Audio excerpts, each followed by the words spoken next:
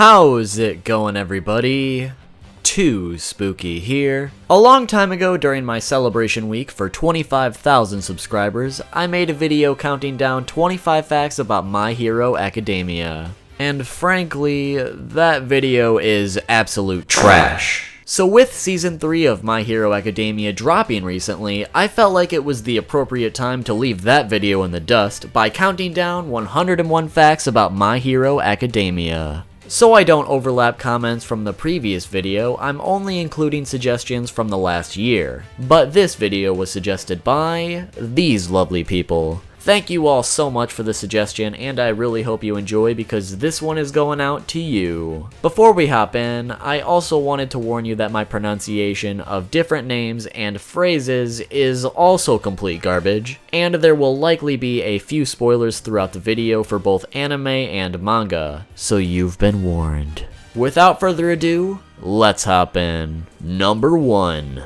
My Hero Academia, or Boku No Hero Academia, is a manga and anime series that was created by Kohei Horikoshi. The manga made its debut on July 7th of 2014, and it is currently ongoing in Weekly Shonen Jump.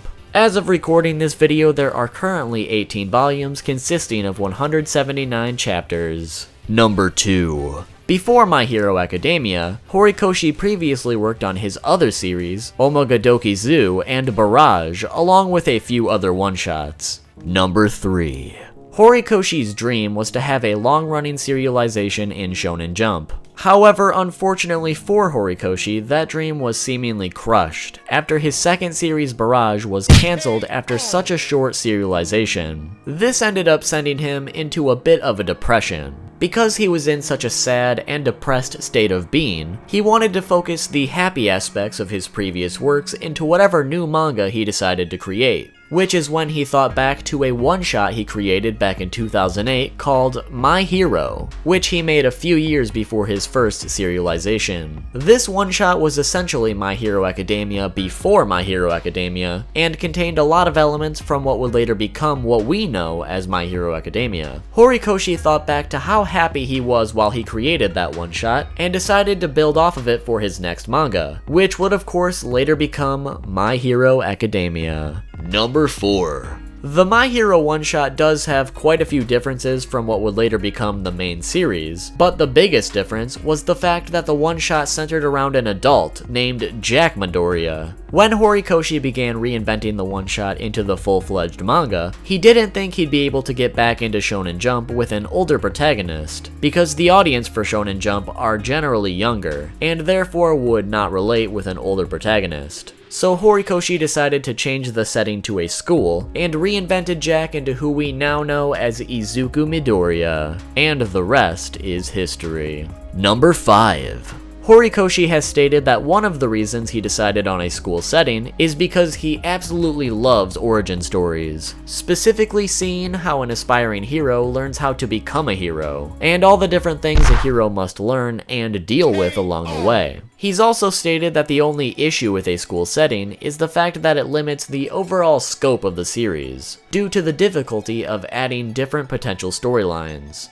Number 6. The manga was eventually adapted into an anime series that is still currently ongoing. In fact, as of this month, the 3rd season just started airing. The first episode of the anime officially aired on April 3rd of 2016. However, even though the anime first aired in 2016, the anime was greenlit for development before the manga was even a full year old. Number 7. Apparently, Horikoshi first heard about the series being adapted into an anime during a casual meeting he has weekly with his editor. Because the news was dropped so casually, it took a few days before the exciting news really sunk in for Horikoshi. Number 8. It's no secret that My Hero Academia was heavily inspired by American superhero comics and movies, but the biggest inspiration came from Spider-Man. To Horikoshi, Spider-Man is what comes to his mind when thinking of what it truly means to be a hero. You see, to Horikoshi, a hero is someone who helps and brings reassurance to others, which to him is what Spider-Man is all about, and he built My Hero Academia around this philosophy. The fact that Spider-Man is also a teenager helps fit that school setting as well. Number 9. As of 2017, My Hero Academia has currently sold over 10 million copies. Considering we're in 2018 now and the series just keeps getting increasingly more popular, that number is likely getting close to doubling if it hasn't already. Number 10! When Horikoshi first heard that the series was going to be published overseas, he didn't really think anyone outside of Japan would enjoy it. Luckily for him though, My Hero Academia is a huge success overseas, even though Horikoshi still isn't convinced that everyone over here actually enjoys it. Number 11. Before Horikoshi created any one-shots or anything like that, Horikoshi's first manga debut was actually in a One Piece art segment called Usopp Gallery Pirates. Horikoshi submitted a postcard of Smoker that actually ended up getting published in volume 23 of One Piece back in 2002. And with an interesting turn of events, Horikoshi's manga is now getting published right alongside One Piece in Weekly Shonen Jump. Number 12. Some of Horikoshi's favorite manga series and inspirations include Dragon Ball, Tekken Concrete, Naruto, One Piece, Boys on the Run, and Akira. Number 13. Before Horikoshi was creating his own manga, he was formerly an assistant for Yasuki Tanaka, who is the creator of the manga series Hitomi no Kato Blepis and Keigijin. Number 14. Because Shonen Jump is a weekly publication, there's almost always a new My Hero Academia chapter every week. When it comes to Horikoshi's creative process, he spends most of his time working on the storyboarding, which he said can sometimes take up to 6 days. After that, he spends about a whole day on the final art. Which, if you think about it, it's honestly insane that he's able to draw a whole chapter in a single day. Although he also mentioned it's not like he isn't working on some of the art throughout the storyboarding, but either way his creative drive is absolutely bonkers. Number 15. Apparently, Horikoshi began the series already knowing how it was going to begin, and along with everything that needed to happen in between. Of course, different things throughout the series will be tweaked and expanded upon, but it's just interesting to know that the end of the series has already been decided. In August of 2016, a spin-off prequel series began that is called My Hero Academia Vigilantes. The series isn't written by Horikoshi, and is instead written by Hayuki Furuhashi, and illustrated by Betancourt. So far it's received good reception due to its darker tone compared to the main series, along with receiving Horikoshi's seal of approval. Number 17. Later this year on August 3rd, a My Hero Academia movie is going to be released called My Hero Academia The Movie: The Two Heroes. Not much is known about the film at this moment, but what we do know is that it will be an original story that takes place after the manga's final exam arc.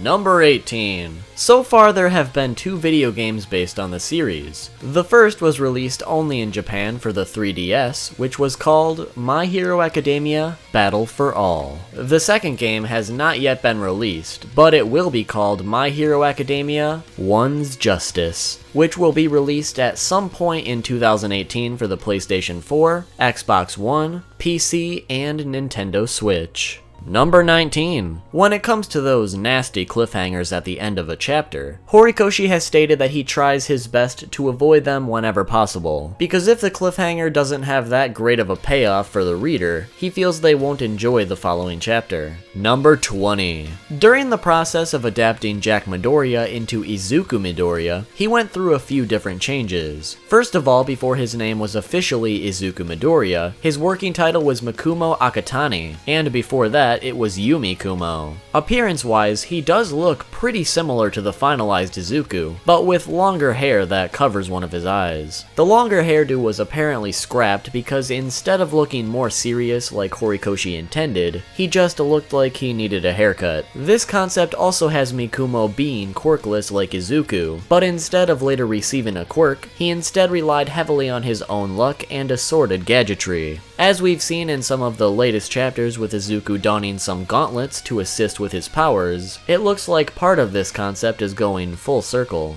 Number 21. Before All Might became the mentor and symbol of peace that he was meant to be, he was originally meant to play a much lesser role than he would end up playing later on. In the early versions of All Might, he was meant to be a much older veteran hero who would only appear in the beginning of the story to convince Izuku or Mikumo to become a hero even though they didn't have a quirk. Number 22. In addition to the last fact, All Might was also the character who went through the most design changes over the course of the series' creation. Apparently, no matter how he was drawn, everyone Horikoshi showed the designs to only saw All Might as just some old guy and didn't really notice anything special about him. Even though this would normally demotivate someone, Horikoshi used this criticism to improve All Might by constantly tweaking the design. Little would he or anyone else know, All Might would become a fan favorite, and in my opinion, one of the best anime characters to date. Number 23.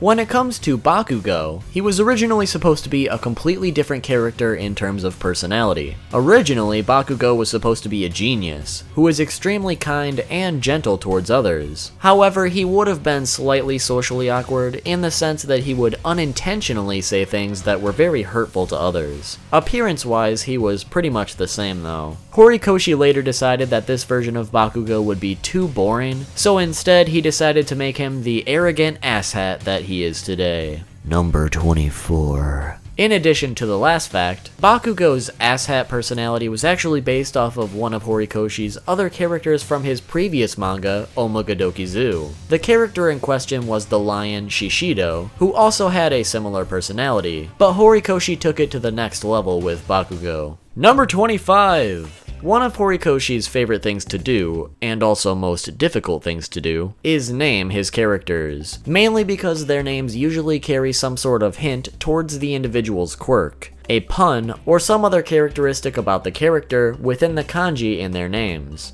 Number 26. Horikoshi also likes to give little detailed backgrounds about his side characters within the manga. For instance, the newscaster who briefly appeared is named Daikaku Miyagi. You may have noticed that he only has one horn, and that's because he is so dedicated to the news that he ended up cutting one of them off so that it no longer interfered with the camera work behind him. This actually led to a controversy of many people praising him for his dedication, and others claiming that what he did was a form of quirk discrimination. Yet to this day, he is still delivering the news to his loyal viewers. Number 27. Aside from Izuku, the only character from the original My Hero one-shot to make it into the main series with little to no changes was the hero Snipe. Number 28. When it comes to Ida, he went through two different designs mainly because he was one of the last characters created. Specifically, he was created in the final stages of serialization. His first concept was back before a school setting was even decided, and it is vastly different from the Ida we know today. He was completely ripped, and wearing some sort of dinosaur or skeleton mask. And his second concept was still vastly different from his final appearance, looking a lot more like Shaggy from Scooby-Doo. Number 29.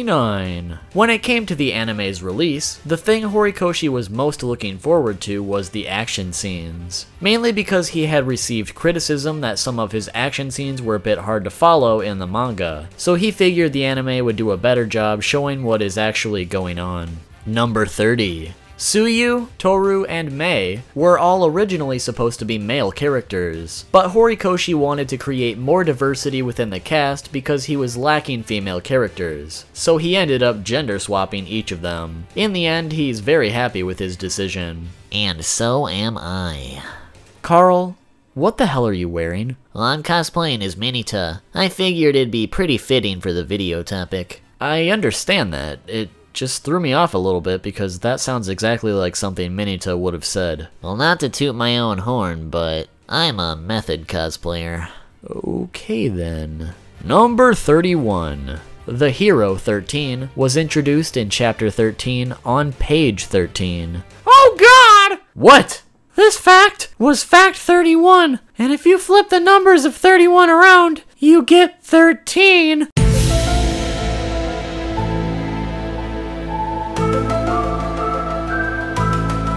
Number 32. Out of all the characters, Horikoshi thinks that Fumikage is the coolest. But within the story itself, Fumikage doesn't come across as cool to most people. Number 33. In 2017, the manga won both the Sugoi Japan Award and the Japan Expo Awards. Number 34. The first 3 characters to be developed for the story were Izuku, Bakugo, and Uraraka, making them the main character trio. But Prince Todoroki was created right after them. Number 35! When it comes to the anime, the average episode of My Hero Academia takes around 7,500 to 8,000 unique drawings. For comparison, most other anime take around 4,000 or 5,000 unique drawings. So this explains why the anime is just so damn clean.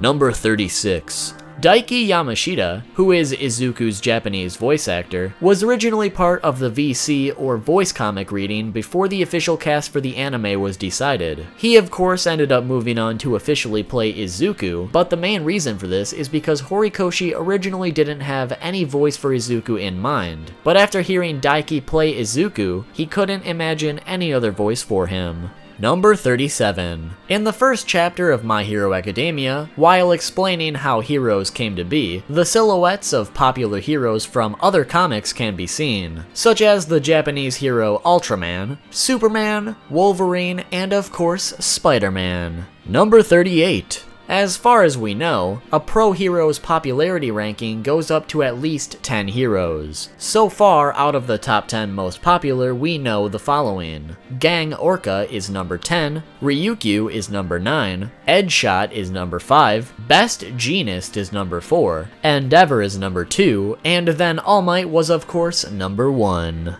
Number 39! While the students were looking at possible hero agencies to intern for, on Todoroki's paper at the very bottom, one of the offices is called the KL Hero Office, which is of course a reference to Superman. Number 40. Ashido's original design was very similar to her final design, aside from being a little bit skinnier and having much longer, curvier horns. The longer horns in particular were apparently scrapped because they were too difficult to consistently draw. Number 41! Despite seeming like a very manly hero, Gunhead apparently has a really girly voice, and he also really enjoys skincare products. Number 42.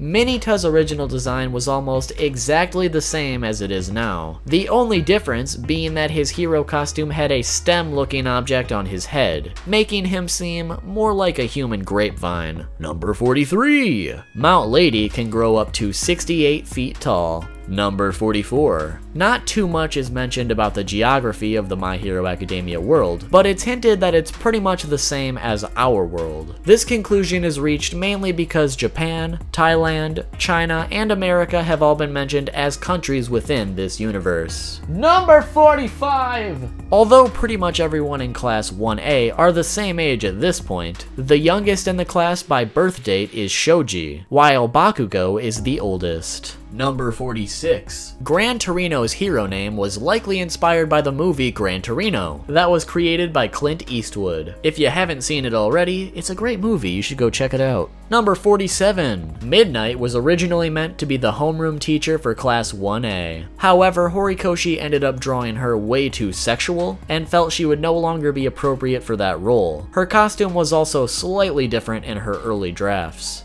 Number 48. In a chapter extra, we learned that Present Mike was the one who came up with Eraserhead's hero name. Also, if you didn't know already, those two were in the same graduating class. Number 49. If it wasn't obvious already, All Might was heavily designed after your classic American comic book heroes. To add on to this inspiration, Horikoshi has made sure that all of All Might's signature moves are named after various states from America, including the United States of Smash.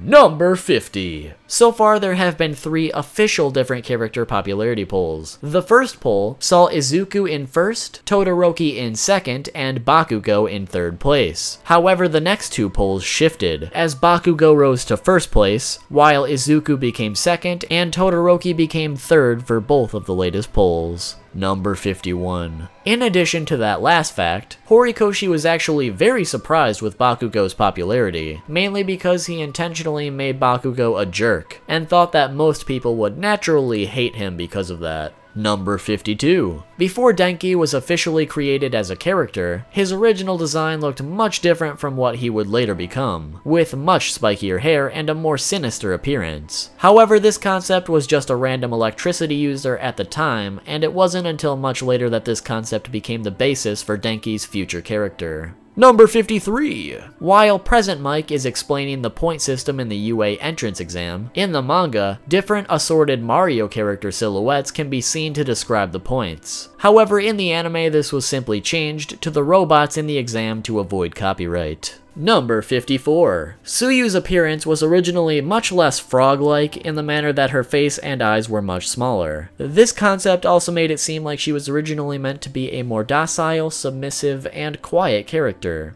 Number 55. According to the official My Hero Academia Twitter, Tsukauchi has a codename within the police force, which is True Man, likely stemming from his lie detector quirk. Number 56. Toru's original costume was supposed to have a little bit more than just boots and gloves. In the original design, she was also supposed to be wearing some sort of smiley face mask, along with having some sort of mirror-like objects attached to her gloves. Number 57. The UA motto, Plus Ultra, is actually Latin for further beyond. Number 58.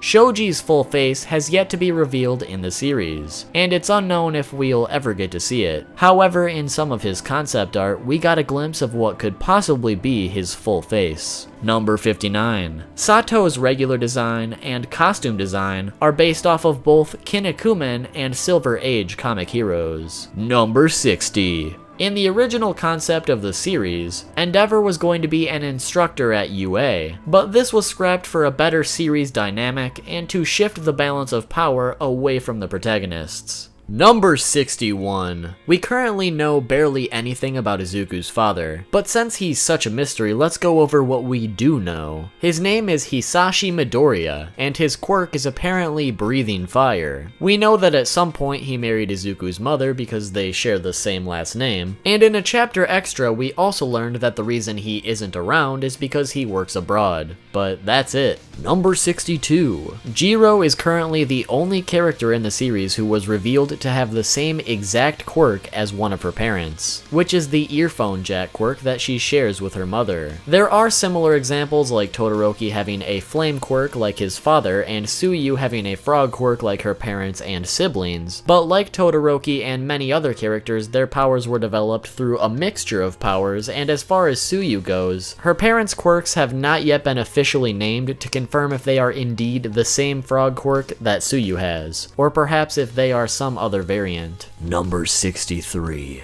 Horikoshi has stated that Himiko Toga is currently the hardest female character for him to draw, mainly because of her eyes and hair. Number 64.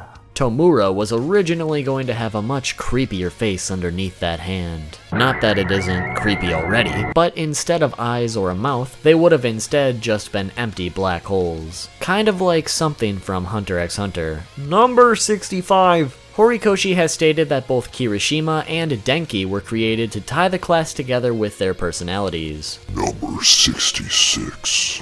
According to Horikoshi, Nato is one of the few characters whom he based off of a person he knows in real life. Number 67. When dealing with so many different characters and forming their personalities out of his own imagination, it's only natural that Horikoshi isn't going to resonate or understand all of them. But one character he openly admits to not understanding at all is Aoyama, but he enjoys drawing him, so he claims it's not so bad. Number 68. Although it may not seem like it because almost everyone we meet these days has a quirk, 20% of the world's population is still quirkless, which although that is the minority, it's still quite a lot of people if My Hero Academia's population is anything like ours. Number 69.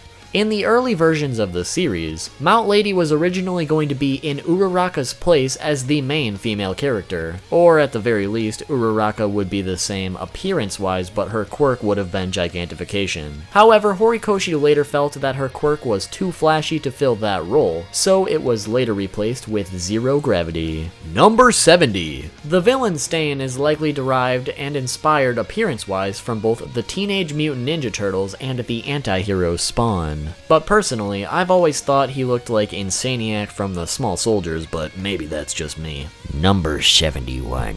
Momo's original design was pretty much the same as she is now, but her hero costume's original design was slightly different. Instead of an opening down the center, it was instead exposing her entire stomach and part of her legs, along with the addition of a small mask over her nose. Number 72. Present Mike was originally going to be your average old guy announcer, but Horikoshi thought that would be a bit too boring, so he redesigned him into the upbeat version we have today. Number 73. It was mentioned pretty early on that 4 students made it into UA through a scholarship recommendation. So far we know that 3 of these students were Momo, Todoroki, and Juzo, but the 4th and final student is still unknown. Number 74! In addition to that last fact, at UA each class is only supposed to have 18 students. However, if you didn't notice, both Class 1A and Class 1B have 20 students. Well, Horikoshi confirmed for us that the reason for this is because the students who got into the school via recommendation are not counted in that lineup. So that pretty much confirms that the final student who got in on recommendation is in Class 1B. Number 75! The English voice actor for 13, Morgan Berry, confirmed for us that 13 is androgynous, which means that they identify as partly male and partly female, but 13's actual gender by birth is currently unknown. I'm sorry to say too spooky, but this fact is false, because there are only 2 genders. Actually, Bane, there's 3. Male, female, and towel. So, you're a towel. No, you're a towel! Number 76. To continue on the gender train, there have, so far, been 2 confirmed transgender characters. The first is Yawara Chitora of the Pussycats, who actually had full-on sex reassignment surgery over in Thailand to transition from female to male. Yes, that is confirmed to have actually happened. And the second character was the villain Magna, who was a transgender female. Number 77. At one point in the series, the students point out that All Might is wearing a Silver Age costume, which is a reference to what is known as the Silver Age of comics, which took place from 1956 to 1970. Number 78. Endeavor's blood type is AB, while Todoroki's blood type is O. The reason that I bring this up is because apparently it's genetically impossible for an AB blood type to produce offspring with an O blood type, unless Endeavor has a very rare genetic mutation known as cis-AB. Considering the whole concept of quirks came about through natural evolution, I think it makes perfect sense in the series for other genetic mutations to have also occurred, such as this. Number 79. In addition to that last fact, Todoroki also has another genetic mutation called heterochromia, which is where an individual or animal has 2 completely different colored eyes. In Todoroki's case, he has 1 light blue eye like his father and 1 gray eye like his mother. Number 80. When it comes to the character Horikoshi relates to the most, he claims it has to be Izuku, mainly because he cries easily and cowers, but in that regard, Horikoshi claims that the 2 are very similar. Number 81. It is still unknown if Principal Nezu is a dog, a mouse, or a bear, or a mixture of all 3. Number 82! In chapter 34 of the manga, there's one panel where we can see the Flash from DC Comics sitting in the stands cheering Todoroki on. Number 83. Back in 2016, an anime cafe in Japan did a collaboration with the series and provided My Hero Academia themed food for a limited time. The possible items included Izuku's Katsudan, All Might's Smash Soda, and Uraraka Ochiko's Sticky Chewy Zero Gravity Parfait. With every purchase during this limited time, customers were also given a randomly selected My Hero Academia themed coaster. Number 84. Then again in 2017, that anime cafe came back with another collaboration centering around the Sports Festival. The dishes available included UA Sports Festival Gold Medal Pasta, All Might's Bento, Ochiko's Meteor Shower Iced Tea, and Stun Grenade, Katsuki's Flashing Lemonade. If this continues, maybe we'll see another collaboration for Season 3 this year. Number 85. Even though Horikoshi's first serialization Omagadoki Zoo was cancelled pretty early on, some of the characters from that manga later made an appearance in My Hero Academia. The character who plays a bigger role is Uwabami, who was later added to My Hero Academia with the same appearance and name. However, other characters from Umagadoki Zoo such as Toy Toy have made cameo appearances. Number 86. When it came to marketing the Star Wars movie The Last Jedi in Japan, Horikoshi was actually asked to create some promotional art for the film. More recently, another marketing collaboration was done to help market Avengers Infinity War to Japanese audiences. This time, the anime character designer Yoshihiko Umakoshi drew many of the My Hero Academia characters in a very similar pose to the recently released Infinity War promotional poster. Number 87.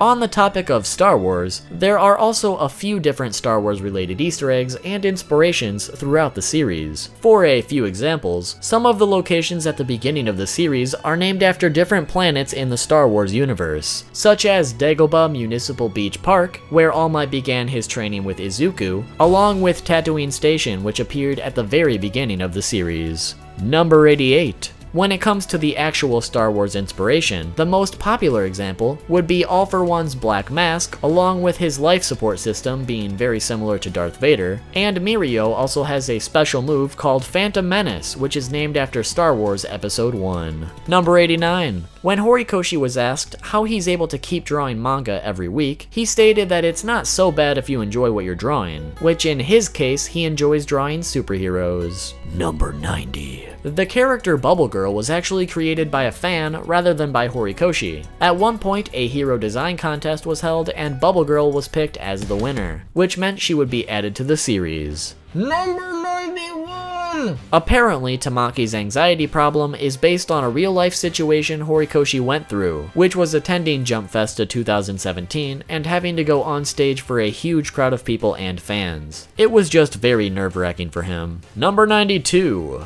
At one point, Himiko Toga is seen wearing a gas mask that has a striking resemblance to a certain villain from The Dark Knight Rises. Why the hell are you looking at me? Wait, is that my waifu? I will have you someday, my love. Mark my words. Number 93. The city of Yokohama in My Hero Academia's Japan has a small area called Kamino. This is actually another reference to Star Wars and also a hint of what was going on there. Kamino was the planet where clone troopers were being created, and in My Hero Academia, Kamino was the area where All For One was creating his various Nomu. So if you understood the reference, you could have learned that possibility ahead of time. Number 94. In an interview with Horikoshi back in 2017, he hinted that Hitoshi is likely going to have some interesting development in the near future. Number 95.